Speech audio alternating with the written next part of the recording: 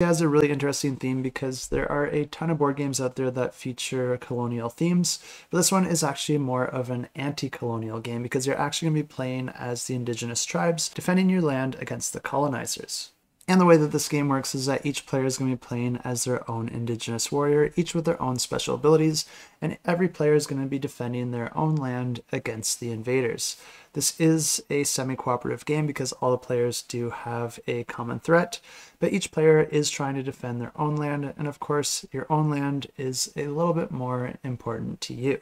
Each player is going to have a track that leads from their side of the board towards the center of the board, and located at the center of the board is a train on a train track, and every time that a wagon makes it up any of the player's tracks all the way to the center, it's going to move that train one step forward. This is the mechanism that ties all the players together because you don't want any of those wagons to make their way to the center of the board, because if that train reaches the end of the track, then all the players lose. The game does play over a series of rounds, and at the start of each round you're going to be drawing a colonizer card, and then you're going to be resolving its effects. Each player also gets to draw up a hand of cards from their draw deck, and these are going to have a whole bunch of different actions and abilities on them for you to push back the colonizers or modify the board in different ways, and players will be able to play any of these cards as soon as they get into their hand. In addition to playing these cards, each player also gets one action that they can spend to either trade with another player, gift something that they have to another player, or attack any of the wagons out on the board,